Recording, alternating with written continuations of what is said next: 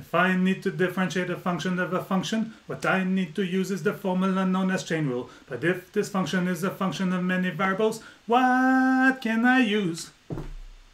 Alright, so what we're going to see today is the chain rule for functions of several variables.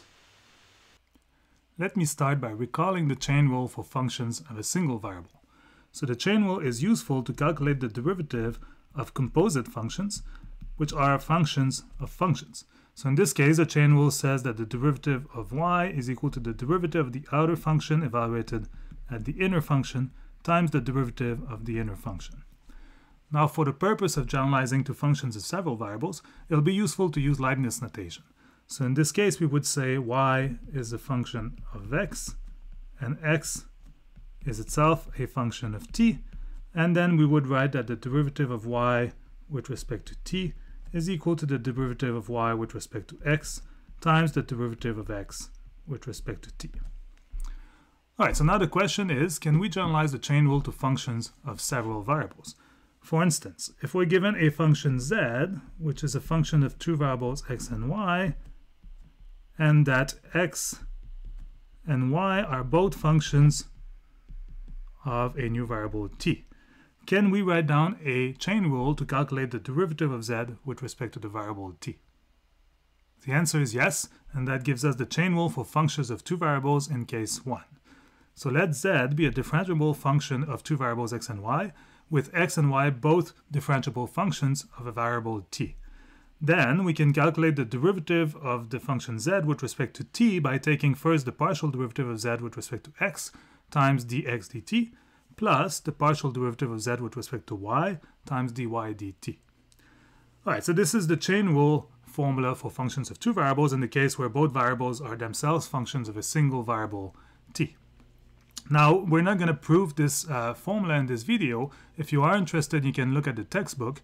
The proof follows along the same lines as the proof for the chain rule in the case of functions of a single variable.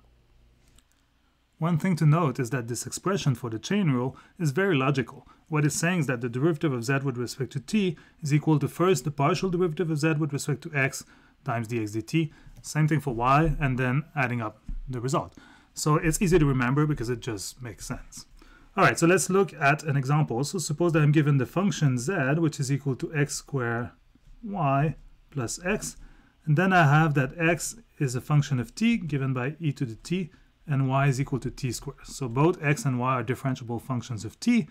And now suppose that I want to determine the derivative of the function z with respect to t at the point t equals to 0. So what I'm going to do is use this formula for the chain rule for functions of two variables to calculate this derivative.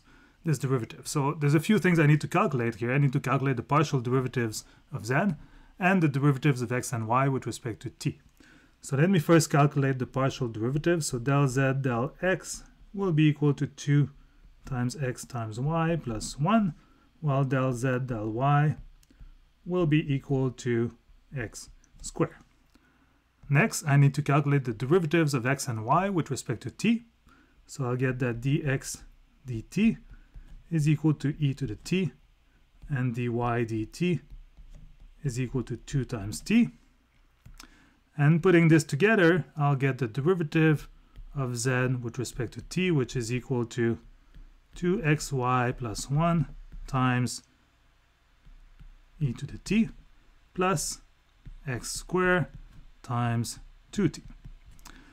Alright, and now I want to calculate the value of this derivative at t equals to 0. So I could substitute here x and y, the actual value of the functions of t for x and y, to get a big expression in terms of t, or I can just evaluate everything at t equals to 0 directly, because I can evaluate the functions x and y at t equals to 0.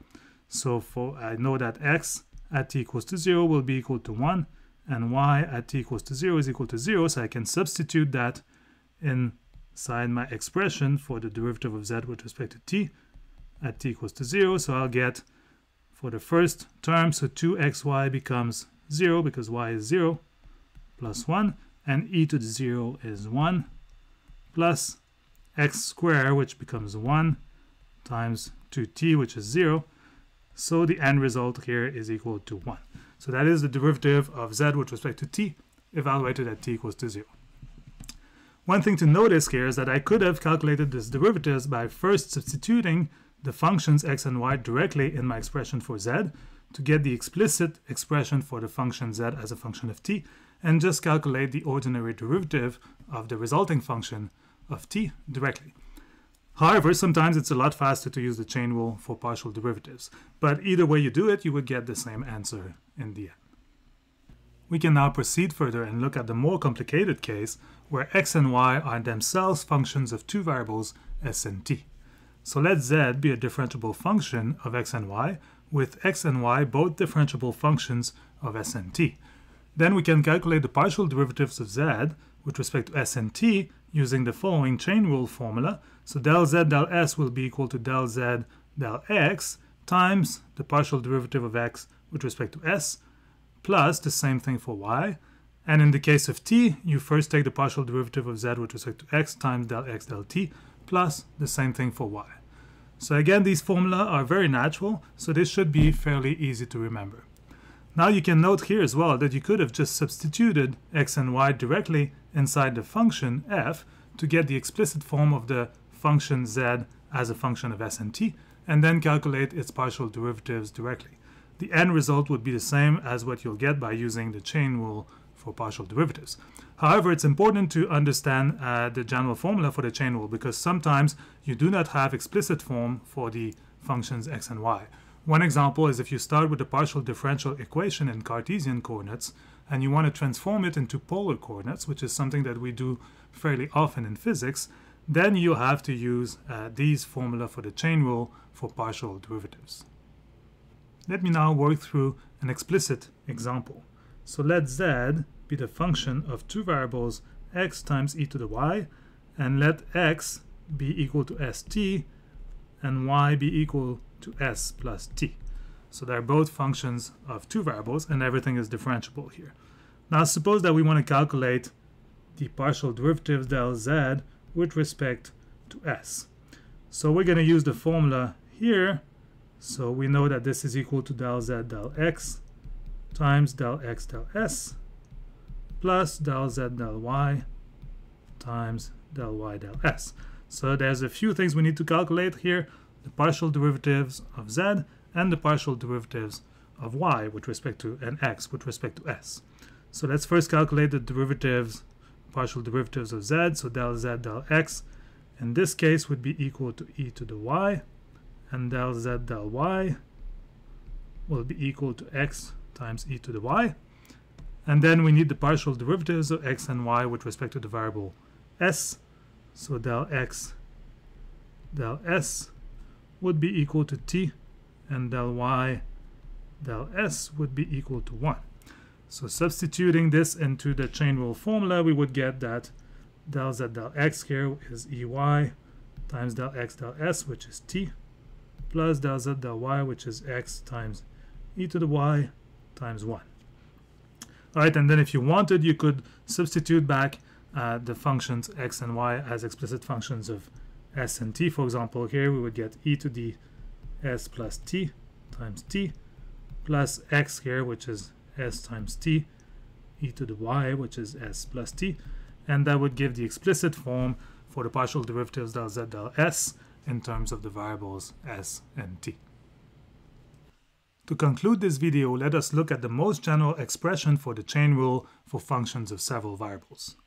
So let z be a differentiable function of n variables, x1, x2, x3, all the way to xn for some positive integer n, and let each xk, for k running from 1 to n, be themselves differentiable functions, but of m new variables, t1 to tm.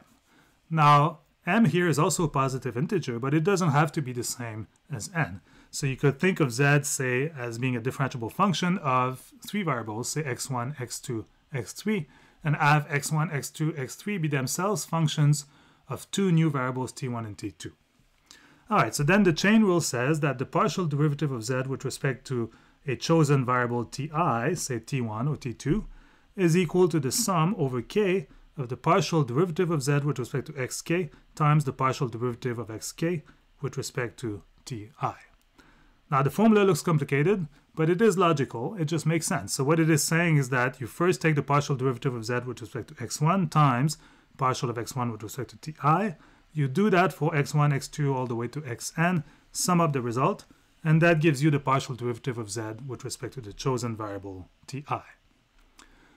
Now one can notice that the two cases that we already studied are in fact particular cases of this general formula.